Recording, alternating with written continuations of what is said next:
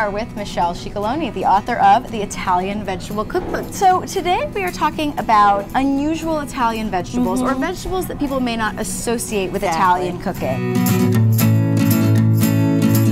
This is one that a lot of people aren't familiar with. It's called cardoon, and it looks like celery, but you cook it. You need to cook it. It's one of those vegetables that shouldn't be eaten raw, and it has so many different uses in Italian cooking. It's in the same family as artichokes, and it has a flavor like artichoke hearts. It's very delicious.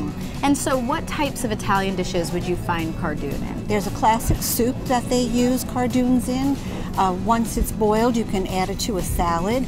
It's usually done in a gratin with butter and cheese, and it makes a great appetizer, just fried. So almost anything. Yeah, it has a lot of uses. The zucchini flower, for Italians, there's so much more. They eat the zucchini flowers, and they fry them, and they stuff them, or you can steam them. Right. And they're very delicate tasting. Well, you can cook it in risotto or in an omelet. It's fabulous. Or another part of the zucchini that most Americans aren't familiar with are the vines. It is just the tender parts of the zucchini vine, and it's added to soup.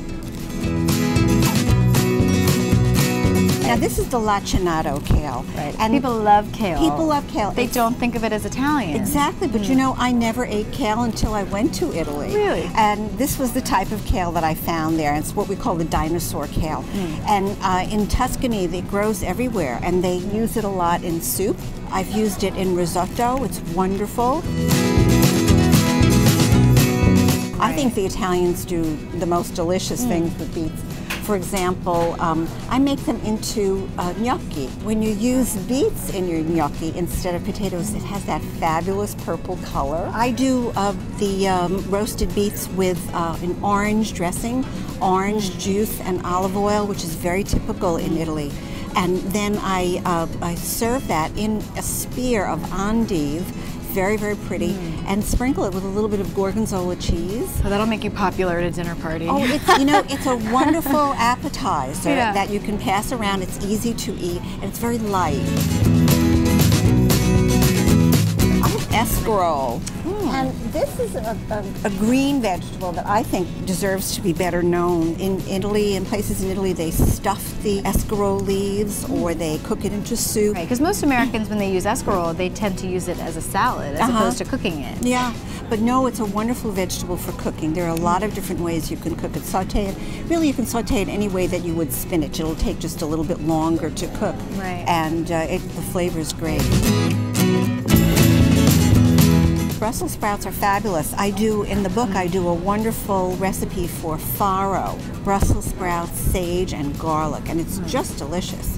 And you know, if you have somebody who's not crazy about Brussels sprouts, that's a wonderful way to introduce them to it. Final vegetable that I have is fennel, and again, this is a vegetable that most people think that you eat raw in a salad, and it's wonderful in a salad, and it's very refreshing, especially after like a fish dinner or something. So you can braise it. It's great with Parmesan cheese. It's terrific with cream. There are many different ways to cook fennel. Oh, and I love to roast it very simply. Roast it with some potatoes and garlic, and it's a delicious combination. Well, thank you so much for giving us a little bit more variety to our Italian cooking. And obviously, if you want to pick up the book, it's the Italian Vegetable Cookbook. Thank you so much. My pleasure. Enjoy vegetables.